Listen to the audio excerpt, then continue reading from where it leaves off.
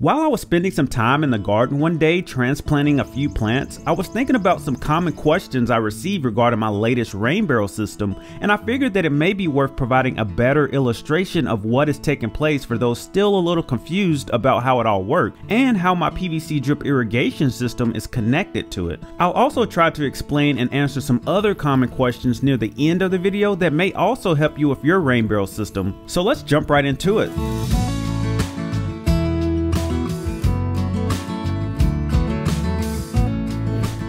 So for those of you just joining for the first time, let's take a quick look at the current rain barrel system. Let's first start at the rain collection device that is installed in my downspout, which is called a diverter. So as water drains down my downspout, the water makes contact with the diverter and is diverted into my PVC inflow pipe that is connected to my first rain barrel. Later in the video, I'll remove the diverter so we can take a closer look at how it is made and how it works. On the opposite side of the wall, we will find that as the water is traveling down the inflow pipe, it will finally make its way into my first rain barrel.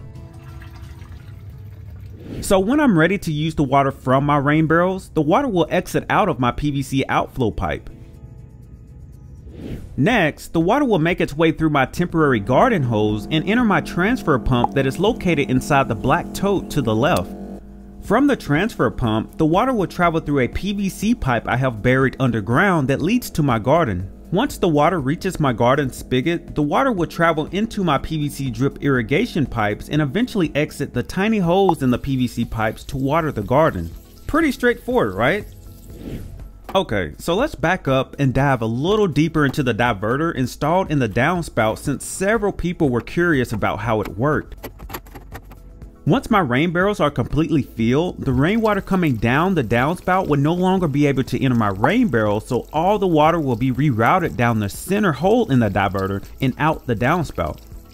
Now, I'm not sponsored by the company that makes this diverter, but I must say it's a really simple yet clever design in my opinion, and I've had it installed for several years now, and it has worked extremely well.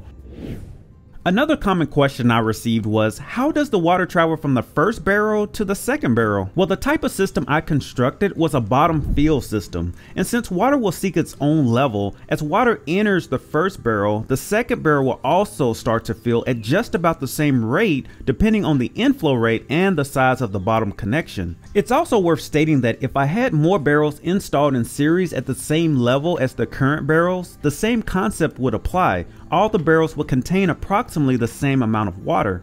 Again, when both barrels are completely filled or have reached the height of the inflow pipe to the rain barrels will be bypassed and any excess water will exit the downspout.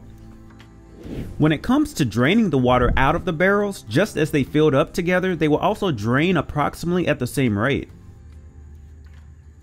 Now, I know for some, seeing a real life example of how things work is better than an animation, so I created a small demo version of my rain barrel setup so we can test some of these scenarios. So for this demo, the water bottles will represent my two rain barrels and the clear airline tubing will represent my PVC outflow pipe. Let's first start with a simple rain fill test. As water enters my first bottle, you will see that after a certain point, the water starts to also flow into the second bottle. What is also happening is that water is seeking its own level, and shortly after you will see that both bottles will contain roughly the same amount of water inside. If you enjoy these types of videos, let me know by pressing the like button and subscribing, as it helps to inform others about this channel and it also motivates me to continue to spend my time making these videos. Now let's drain the bottles and see what happens. As you can see, both bottles appear to drain at the same rate.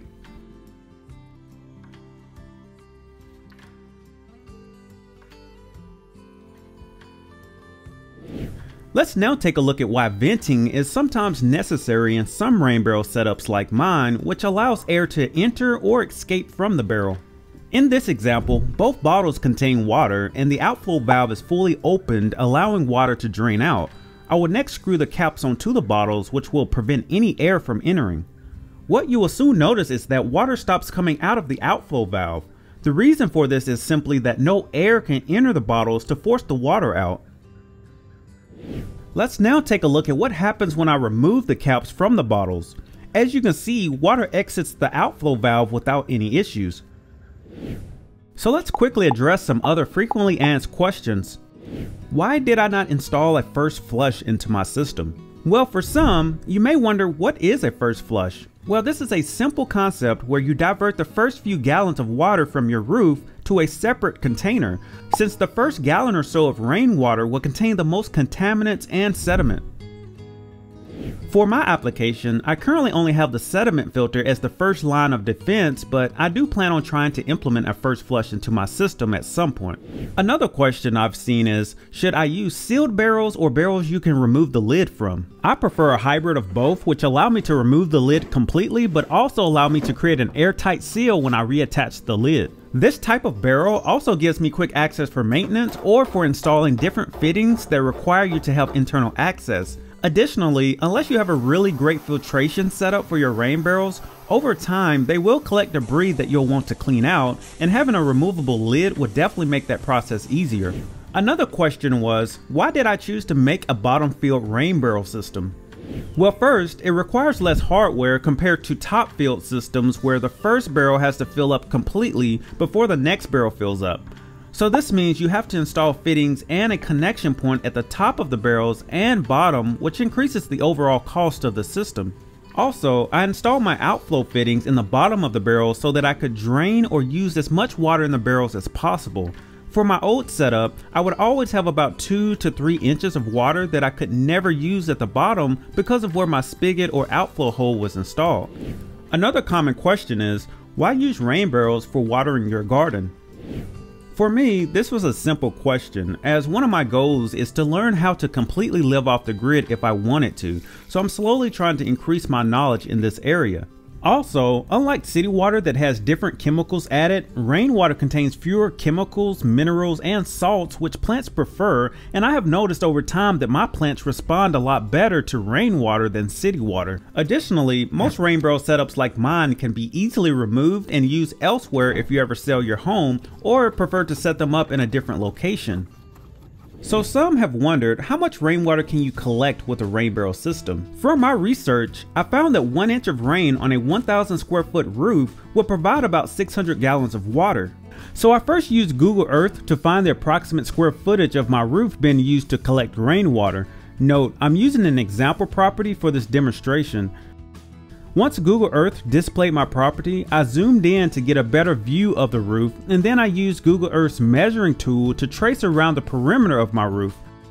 I then wrote down the displayed area or square footage, which in this case was 668 square feet. I then searched for what is the average annual rainfall for the location of the property. In this case, the property was located in Tennessee, and the average rainfall was about 51 inches per year. I then took that number and multiplied it by the amount of gallons my roof collects per inch of rain and ended up with approximately 20,000 gallons. It's that simple, but of course this is a rough estimate using a perfect scenario and a correctly installed rain collection system, so be sure to factor in some margin of error. Overall, I hope this video helped answer some questions you may have had or taught you something maybe you didn't know. If you are currently using a rain collection system or plan to do so, please let me know in the comments below. Also, if you found this video useful or think others might, be sure to like and subscribe to encourage YouTube to share this video with others. Until next time, thanks for watching.